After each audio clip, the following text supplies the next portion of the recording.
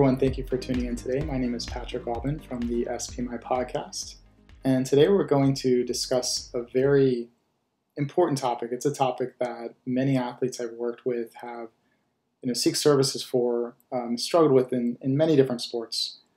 I work with over 70 different sports. I would say at least 25 or 30 of those are sports that we find this prevalent in with many athletes.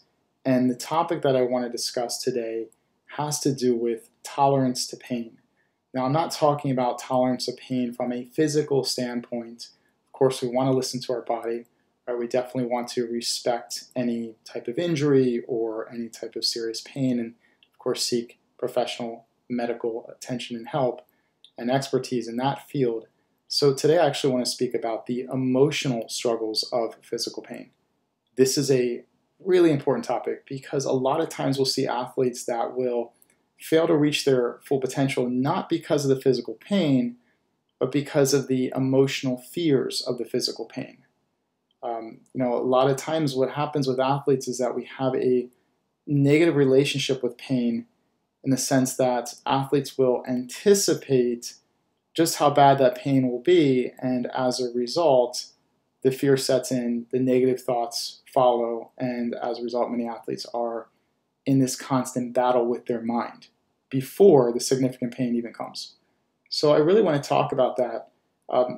We're not talking necessarily about removing pain, right? The pain is physical, but we are talking about improving the mental strength in order to endure pain better in sports. So let's talk about several topics here. First, I want to highlight, on a side note, one area that I do work with athletes in called meditation. And meditation is a very powerful skill, has a lot of benefits, but one of the benefits of meditation is the ability to, in a way, become more desensitized with pain. Now, I say that very lightly because for most people, they are not necessarily able to do that with meditation alone, and the novice most likely will not be able to do this with just a few practices. This is for experts, for professionals who have really engaged in meditation for long periods of time. But we've seen specifically studies among yogis, and I know this is the extreme, this is like the all-star, the top of any athlete in any sport. But when we look at Tibetan yogis, we see that in studies, it's remarkable what happens with their relationship with pain because of how strong their mind is, because of the dedication that they place towards meditation. So one visual example, and try to imagine this that I'm talking about, would be what's called an inverted V. So not even an inverted U, but an inverted V. That means a backwards V. And what studies have shown with yogis in particular is when we see their relationship with pain, before pain, the average person already shows signs of anticipation of pain. So you see the anxiety levels are increasing, the stress hormones are already being produced, and they're feeling this onset, right? They're preparing for pain. For someone at a level that has practiced lots of meditation and has really created this incredible relationship with pain, they actually show no signs of that. There's zero increase in anxiety or tension or physical and physiological response there.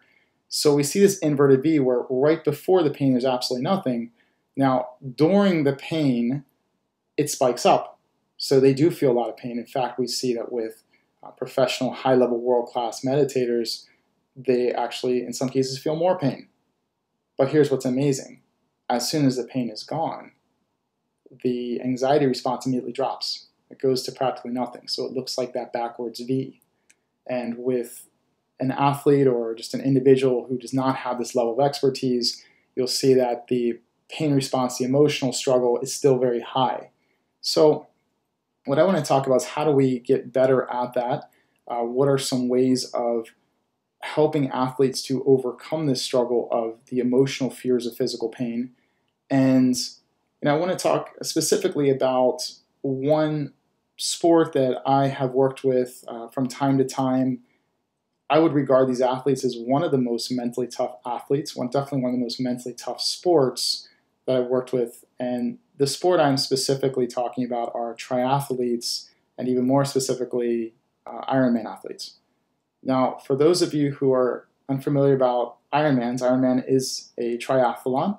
It includes 3 events, but it is a more intense triathlon. So to give you a little idea, the Ironman starts with the first stage or the first event, which is the swim, and that consists of 2.4 miles. And this isn't in a pool, this is in the ocean. So imagine 2.4 mile swim in the ocean with many, many competitors all chasing the same goal. Now, right after the 2.4 mile swim, there's then this very quick transition into the bike. And it's the second part of the race. The second part of the race is on a bike, and this is for 112 miles. So imagine right after you get out of the ocean, now you have to go for a 112-mile bike race. Okay? And then after that, you then have one more stage, and that is the run. And the run consists of a full 26.2 marathon mile, right? 26.2 mile marathon. So you can only imagine, what is the biggest fear, right? Now, these are athletes that are not just going out there and say, hey, you know what, I think I'm going to just go for an Ironman. I'm just going to compete in triathlon. No, they train for this, of course. But just imagine, in fact, take a moment to think about yourself in training for this sport and training for this race and going through these events and really putting everything you have into it, and think about what your biggest fear would be, or at least one of them. And for almost every triathlete I've ever worked with, their biggest fear is the pain. And it's not necessarily the physical components of pain. It's the fear of giving up or succumbing to the pain. So when I work with these triathletes, what we first discover is a lot of times they're struggling because they're doing everything they can to avoid the pain. They're trying to stay away from it. They're trying to trick themselves out of it. They're trying to not think about it. But as we know in psychology, a lot of times when we try to not do something, it has this paradoxical effect where it actually makes it occur even more. So what this means is that anxiety goes up more and they start to worry more and they feel even worse. And this is the ongoing struggle, especially in a sport like this. So one great example that I discovered with my athletes that helps tremendously, and once again, it's not just about this particular sport, it can be used for many sports, is what type of mindset is required to overcome the emotional struggles of pain. So years ago, I was working with one triathlete who just made incredible improvements and strides, and he was struggling with this topic that we're talking about early on, and we changed the relationship completely with the fear of pain. And that's really the key part. It's not getting rid of it, it's changing the meaning that pain has with you going into these events. So, first he was talking about how much pain he felt, at what moments did he feel the most pain. I believe he was such a great athlete, he didn't start worrying about the pain until late in the run. But it was at those moments when the fear kicked in a lot. And in past events, that would end up costing him. He would just quit. And I'm not saying it was because he wasn't strong enough, but a lot of times it was. He would admit, he'd say, Patrick, I knew that I had more in the tank, especially after checking his data later on, looking at the Garmin and seeing that he still didn't maximize a lot of his full potential. So that was a big awareness opening point for him to understand, hey, I know I can do better with this mentally. So we worked on this and we wanted to understand what exactly constitutes a relationship that he has with pain. Like what is it that he fears about it? And the biggest fear about the pain wasn't necessarily just not finishing the race. It has to do with something far greater. With many athletes, we are afraid of things because we're afraid that we're going to lose something that we love so much. So, this was a huge part of his life, a lot of sacrifices, and just an incredible athlete, very, very strong mentally, by the way. I mean, you have to be mentally strong in order to do this. But the mindset that shifted everything was going from trying to avoid pain to actually asking for more of it. I know that sounds really weird. Like, why would we ask for something like that, Patrick? Isn't that dangerous? Isn't it just not the way to go, because we're going to think about it more. And as I mentioned at the very beginning, it is dangerous if you don't listen to your body and you know that, hey, this is something that's real, like an injury, then yes, of course. But a lot of times it's psychological. And when we say, give me more pain, well, the way that helped him was because now he was able to change a relationship of something that he feared so much. And then while combining that with actually facing it, it actually showed his mind that it's not dangerous. So this is what's so incredible. He goes to the race and he's like, okay, give me more pain, give me more pain, give me more pain. And at first, of course, it's like, you're still afraid of the pain. But when you keep going through that, the body's trying to tell you, or the mind is trying to tell you, hey, it's dangerous, but you keep pushing forward. You keep saying, no, give me more. And then what you find, and what he found, was that the anxiety that goes into anticipating pain goes away. Because now you're sending a message to the brain that, no, you're wrong, this is the right way to go. And in doing so, what he noticed is that he was able to detach from the pain in a way to where the anxiety wasn't there. Did he feel pain? Yes, he still felt pain. But imagine feeling pain, but yet there's no fear involved. So going back to even the yogi example with the inverted V, right? The example I mentioned about how they just feel the pain. What we know in studies is that when we take on this approach, pain actually becomes nothing more than a sensation. Albeit a very strong sensation, but just a sensation. If we look at anything else in life, right, because we're talking about the physical nature, but it really is the emotional, it's the attempt of avoidance that is the most painful emotionally. Because the body's natural tendency is to want to heal, means to face whatever our fears are. And when we go against that and we say, hey, let's stay away from it because we perceive it as a threat, the body cannot heal. So therefore, we still are, in a way, living through this emotional struggle. So it was incredible because this athlete, he asked for more pain, in addition to another powerful technique that's on another topic that we worked on greatly. But he ended up placing, out of over 3,000 competitors, I believe it was 85th. Just phenomenal. I mean, he broke his time by almost 15 minutes, which was very significant. And it's just great strides. And more than anything, of course, increased his confidence. He felt better about it and just changed his overall relationship with pain. And, we can think about how this applies in other sports, right? I work with a lot of gymnasts. Gymnasts are afraid of pain too, and there is real danger there, of course. So, if you have an injury, that's different. But you can see it also in sports like figure skating, extreme sports. And that's another amazing topic is the mindset that goes into it. When I work with athletes who are in extreme sports like X Games, they have a different relationship with pain. It's this incredible acceptance that pain is just a part of the sport. It's going to happen, and it's inevitable that something's going to happen. So they stop trying to control the future about if it's going to happen or when it's going to happen. To them, it's going to happen, and they'd rather enjoy the moment. So their fear with pain is completely different. They don't have that same struggle with many sports. That's something that we can learn from with many X Games sports, such as skateboarding, motocross, freestyle, BMX biking, all those high-risk sports. And if you really think about it, for them to get to that level, they had to develop that relationship because they're constantly facing that risk every single day to get better. So we see it with other sports, and then we see it more in artistic sports where the fear necessarily may not be the pain. Like the physical pain is kind of assigned to stay away, but really it's more an emotional pain of being afraid of failure. So going back to the example of gymnastics or figure skating, they're afraid because it hurts if they fall.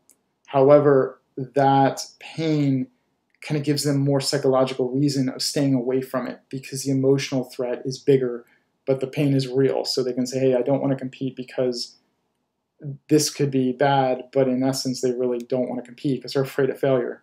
So we want to change the overall relationship with it because when we do that, it's going to open up a lot more opportunities for you as athletes. Other sports I've seen this in would be show jumping, right? That is a very, very challenging sport in the sense that there is a lot of risk, and we don't want to anticipate the pain. If we anticipate the pain, that actually increases the likelihood of injury, increases the likelihood of an athlete hurting themselves, especially in that sport because the horse can feel the pain in a way, right? Every show jumper I've worked with, they explain to me how horses can feel how you feel. And show jumping, for those who don't know, it is jumping with a horse, equestrian riding, where the athletes are just, the riders are very, very afraid of, how the horse feels. And if they feel bad, the horse is going to feel it too. So changing that relationship also improves that. If we look at other sports like motor sports, if I work with karting or racing, it's the same thing. Many athletes, they are afraid of the crash, and the crash is real danger. That's not just pain. That is real 100%. But if we anticipate it to the point where we feel nervous and anxious, that can increase the likelihood of an accident. And that's really dangerous. So we see it with all kinds of sports. Another common sport I've seen it with is in baseball. Getting hit by a pitch, that's something that doesn't feel good. But the fear of getting hit will increase the likelihood of you not doing well at the plate, right? Because you're looking out for that instead of being present one pitch at a time. Other sports that we can see it in, boxing is another great example. I've worked with quite a few boxers, MMA fighters. In that sport, it's a similar relationship that they have with pain as the X Game athletes, right? The extreme sport athletes, because they understand that's the nature of the sport. So they go in with not necessarily a relationship that I love pain, right? But it's more like, hey, pain's a part of it. So if you're going to compete, just, in a way they would say, suck it up and just go out there, and whatever's going to happen is going to happen. And we have to get to that in many sports. It's just going to be able to quiet the mind more for you as an athlete so that you can enjoy it and you can be free, right? We don't want to be out there worrying the whole time.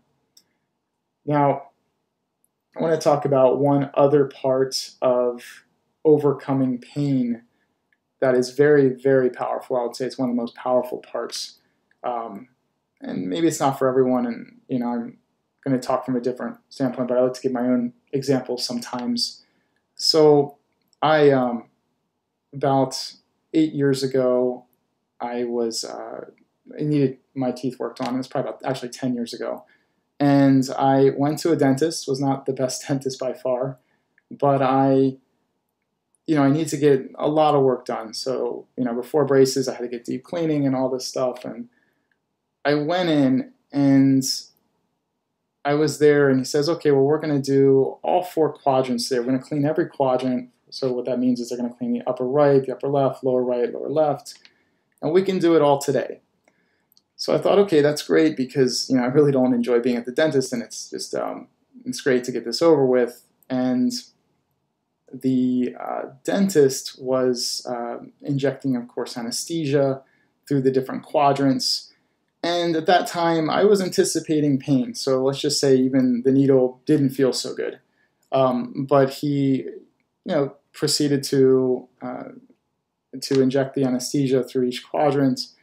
And as he made his way to the bottom quadrant, within seconds, I felt a rush in my heart rate. And the dentist there and the hygienist and the staff, they got very scared. And they looked at, they looked at my hands, and they touched them, my feet, and they're very cold. And my heart rate basically went from rest to 180 beats per minute. So it was quite scary. So imagine the anticipation of pain in that moment and how dangerous that can be to your health, right? So here I am, and I knew that any type of panic could really make things at a very dangerous level, to say the least. So one of the most important skills, and this is more than a skill from where it comes from me, is 100% faith. And I am a person of faith, and I don't talk about that all the time. I may talk about some of my clients who are as well, but when we talk about that more specifically, that's a very powerful way of overcoming fear. So in that particular moment, I'm lying down, and I feel my hands are numb. They're getting numb. My feet are numb. I see everyone just absolutely going crazy. They're asking me, "Are you okay? Are you okay?" And just panicking. The dentist said I called rescue. They're on their way. And at that point, I just turned to God and I said, "Look," I said, I don't want to go right now. I said, I really like where I'm going in my life right now. I don't want to go, but if it sure will, I'm okay with that. And at that moment, I went from being very scared to being at probably the most peace I've ever felt. So imagine being at that kind of peace in that moment. So rescue showed up. They told this dentist, actually they got very upset. The dentist went off on him. They thought that he gave me too much anesthesia. Asked him what happened. The dentist said, oh no, it's because he's probably allergic to it. They rushed me to the ER, and of course in rescue, and then when I arrived, my EKG was really bad. I had palpitations, and I was there overnight. Even the next day I still had some palpitations. So, really what happened there is I discovered, not discovered, but one of the skills is that faith is one of the top skills that can prevail fear, right? Because at the end of the day, when you have faith, you don't have to take on all that responsibility of trying to control the future and anticipating fear, right? You can give that responsibility to a higher power. So that was one thing that was tremendously helpful to let you guys know what happened at the end. Well, I found out a year and a half later that the anesthesia I was not allergic to the anesthesia. I found out by an anesthesiologist that he injected a vein in my lower jaw. There's actually a vein that runs along the lower jaw, so I had no idea about that. So yeah, it was quite scary. But that is another very powerful skill and solution to the anticipation of pain, right? The fear of pain. So we're talking about first, embracing it, right? Changing the meaning of it, but then also not taking on the responsibility that comes with it, right? As I mentioned there, those are really the key components. And of course, as I mentioned, the last one, I don't judge anyone. I just want to share my experience because it is a very powerful one. And when you have full acceptance, and we say full surrender of whatever it is you fear, that's when you can be at peace. So if you guys are feeling or worried about an upcoming competition even, you can say, hey, you know what, I surrender my fears, and now I can just go out there and be present. In other words, you stop trying to control the outcome or the future. So I hope that this was another very helpful podcast. I just wanted to touch on that. As I mentioned before, if you listen to my other podcasts, I did start a new SPMI TV channel, YouTube channel. It's called SPMI TV. And please feel free to go there, also subscribe. And you can check out a lot of really great content. So videos there on different mental skills, as well as ask questions there. That's one thing we can't do so much with a podcast. So ask questions at the bottom, and I'll be more than happy to answer them and possibly even answer them on an upcoming podcast. Also, please check out the company website. This is listed in the bio of this podcast. So check that out. I have a really great program that I offer many athletes, and you can see all the testimonials. You can see all the success stories. There are a lot of them, and you can really understand what this program offers and how it suits your needs. This program is not just about improving full potential and performance. It is really about becoming the full potential of yourself, but learning how to enjoy something that maybe right now you fear or that you worry about. Like I tell many of my athletes, and I'm sure you can relate to this, one of the worst feelings is training a lot, putting in all that time, putting in all that energy, and when you go to compete, you are a fraction of yourself, right? You're not there, and you know it. You're like, hey, I know I'm probably like 50% of my full potential. That's a very frustrating feeling. So in this program, we open up the doors and the ability for an athlete to really see, like, okay, how far can I go? It's one of the most gratifying feelings. Like, you know what, I gave my all today. We can see how far it is. For many athletes, that is very far. You see a lot of incredible breakthroughs. So you get a chance to understand that. There are several services that this company offers. I want to touch on briefly. One is one-on-one. That means athletes work individually. So we have sessions either in person or at this moment, because of COVID, online. And actually most of my athletes I do work with online. It's still face-to-face. It's still very involved, right? We're sharing screens. You're still getting a lot of great information. You see everything there in front of you. It's very dynamic. The other option is through group training. So what that means is that athletes get in groups. We have small groups and we work together on different key topics. And that's also really, really helpful and very effective. And then third is something that's coming out late in the year, and that is a incredible, very thorough, I'd say one of the most complete, if not the most complete, mental toughness program, online program, that I will be releasing for every athlete. It's going to be really incredible. So check those out. If you guys have any questions, please, of course, you may call the company number, you may email, or as I mentioned, even the YouTube. Check it out. And I look forward to bringing you a lot more information. And until next time.